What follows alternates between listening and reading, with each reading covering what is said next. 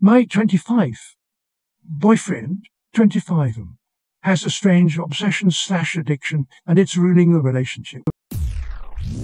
My 25 boyfriend, 25, is obsessed with nonalcoholic beer, and it's ruining our relationship.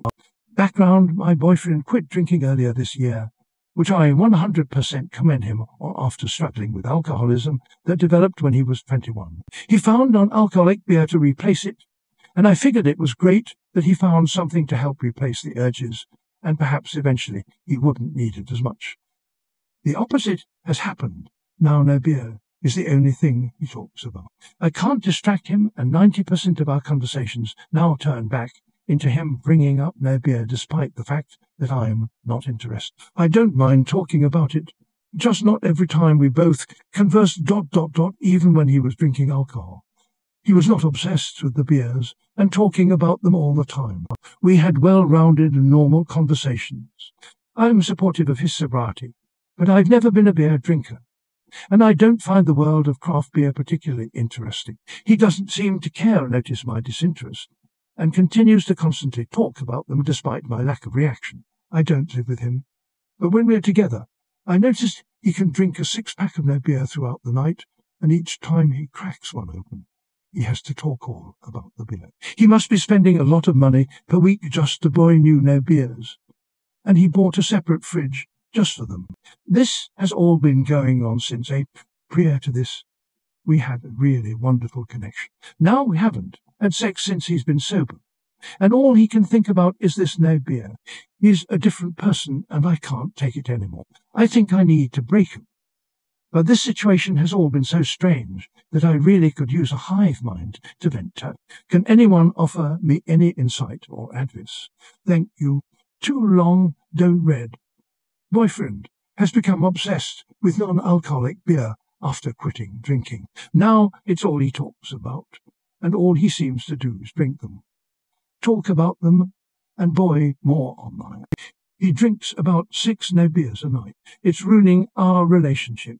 Just looking for some insight into this odd situation. Update. Hey, I see a lot of comments about how I'm an unsupportive bitch.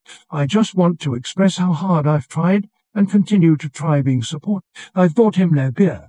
I've engaged in conversations about it endlessly, and I've even read up about the different beers so I can speak with him about. Now it's gotten to he's more interested in talking about the beers and drinking them to be intimate. He almost always has one in hand. The gears. I understand he's traded one addiction for another. I've kindly mentioned this to him, relating it to Methadone. He pushed it off and doesn't feel comfortable with her. That is not the only path to sobriety. I asked him to make an appointment with an individual therapist, as he does need professional help, and I don't want to play armchair therapist. He says he will, but he never does. I don't really want to force him to do anything, as I am not his caretaker.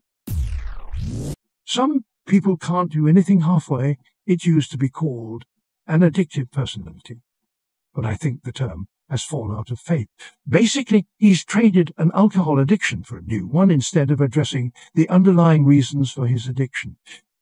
Matter if no beer is harmless. It's disrupting his and your life.